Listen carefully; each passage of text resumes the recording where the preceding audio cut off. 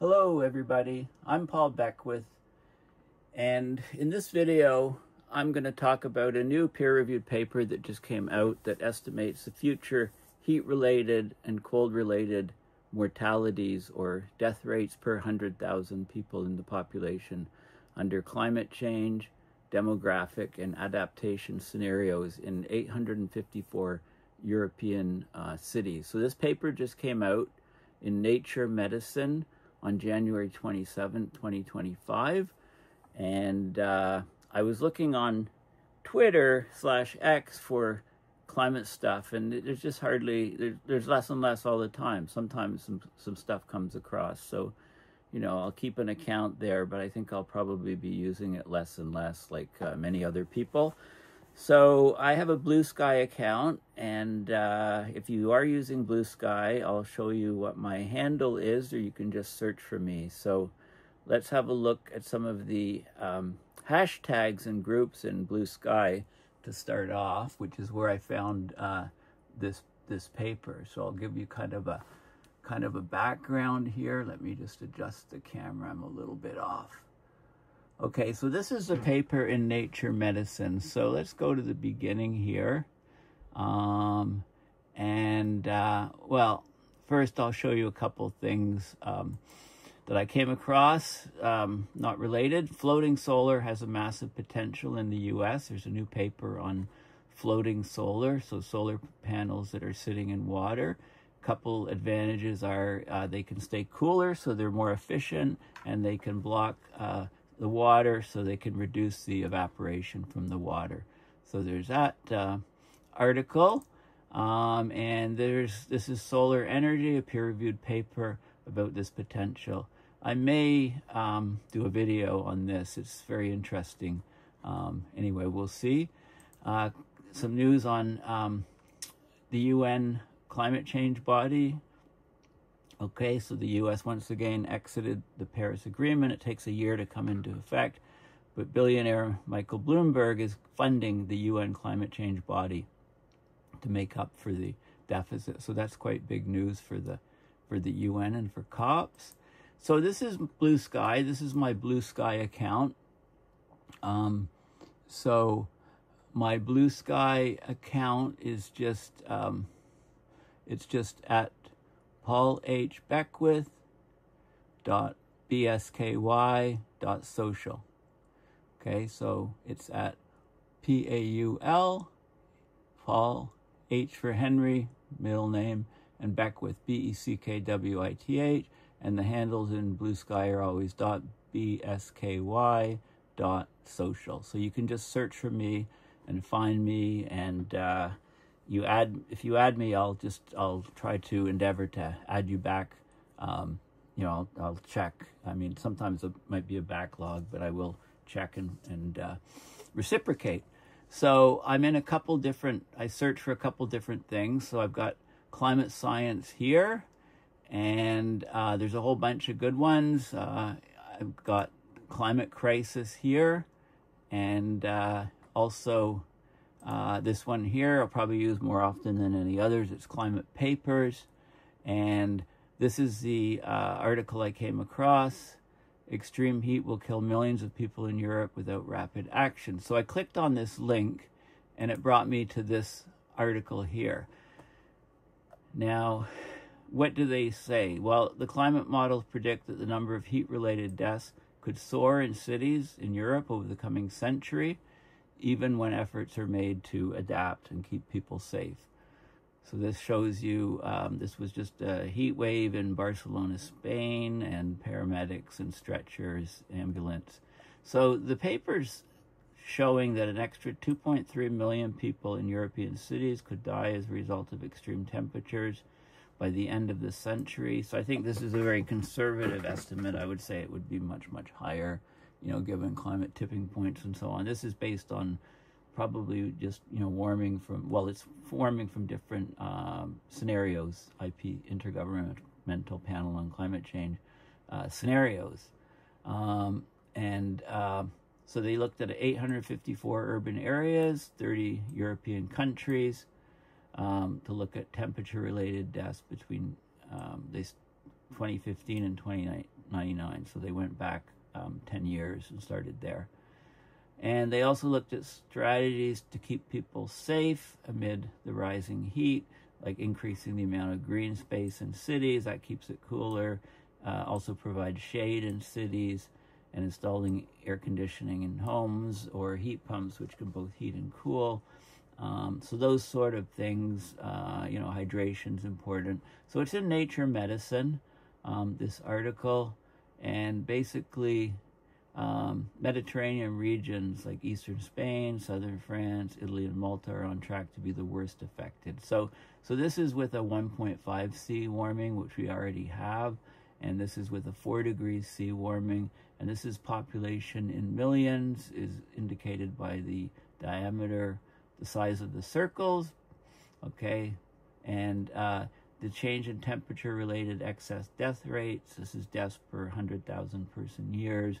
So climbing, up to as much as 195 people dying per 100,000 person years.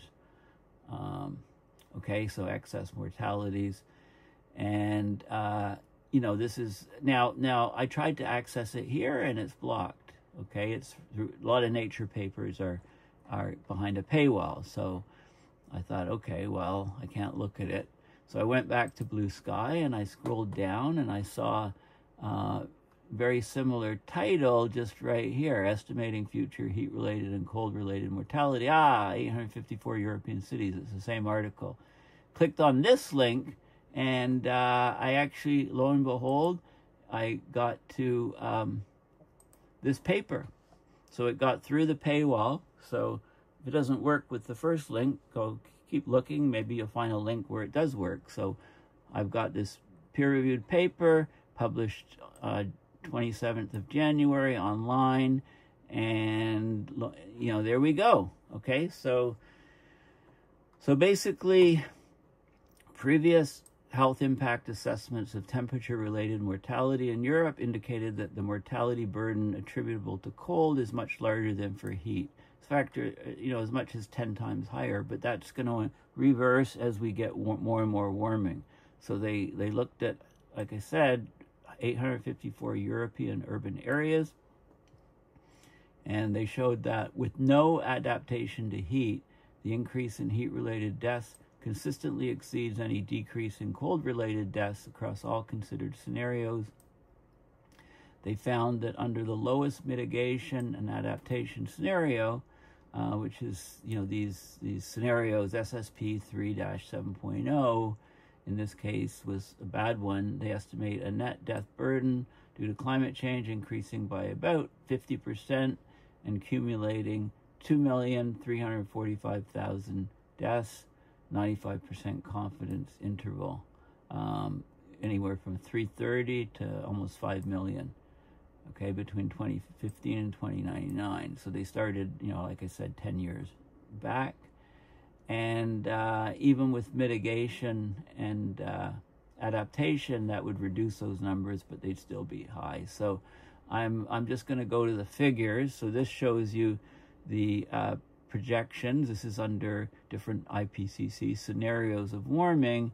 And with this one here, they're showing, so the cold, a decrease in the number of people dying from cold, an large increase in the people dying from heat.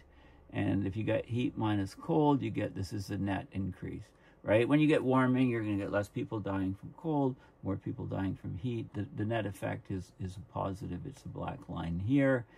And they divide it up into different countries in 2 different periods, 2050, so 25 years out, and then end of the century sort of time frames. They look at the changes in each country, and this is another way they look at it. This is excess death rate by times 100,000 per 100,000. So you can see these numbers, how these numbers, so Malta is the highest here. Malta is still in the lead. Lots of southern European countries going up higher. Malta's still winning. You don't want to win. Malta's still winning, or should I say losing. This is in southern Europe.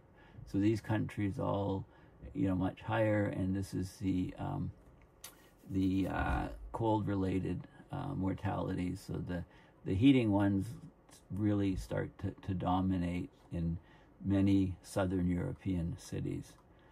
Okay, and then the maps, I showed you the 1.5 and the 4 before, so they also, this is data from 1.5.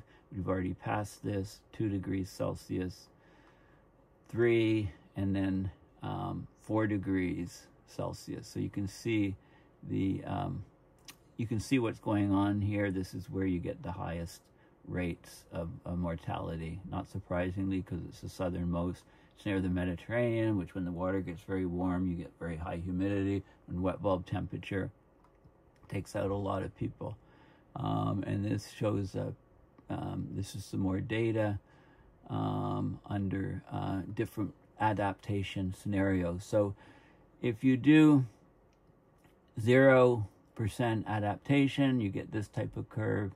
If you do 10% of what you could do, you get this.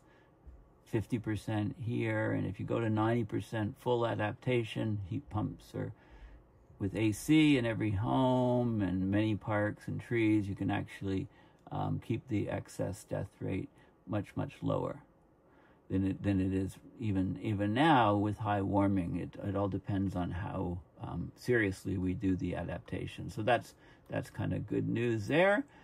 So if you're not in BlueSky, thank you to all the people over time that have been saying, Beckwith, get on BlueSky. And I say, I am on BlueSky. But then when I show the videos for my movies, my YouTubes, I'm always referring to Twitter, to X. So, you know, I'll be doing that less and less, and I'll be showing you BlueSky stuff more and more from now on. Although, you know, I need to see what's going on in X, so I would discard it, get rid of it, but I'll keep it because, you know, I mean, I need another source of information just to check. And I don't want to just get information from people that agree with me. I want to get information from people that disagree with me as well, to try to keep a more, you know, balanced focus on what's happening. So anyway, so yeah, very interesting paper here. That was just published, and you can reproduce what I'm showing you in this video and have a look for yourself. Well, thanks for listening. I have a very long day tomorrow, lots of meetings, I have a talk to give, lots of stuff going on, and there's a science cafe in my local library in the evening, and yeah, so it's going to be a super busy day. So I'm keeping this video short and try to catch up on sleep tonight. So anyway, thanks for listening. Please consider going to paulbeckwith.net and donating to PayPal to support my research and videos. Thanks again, and bye for now.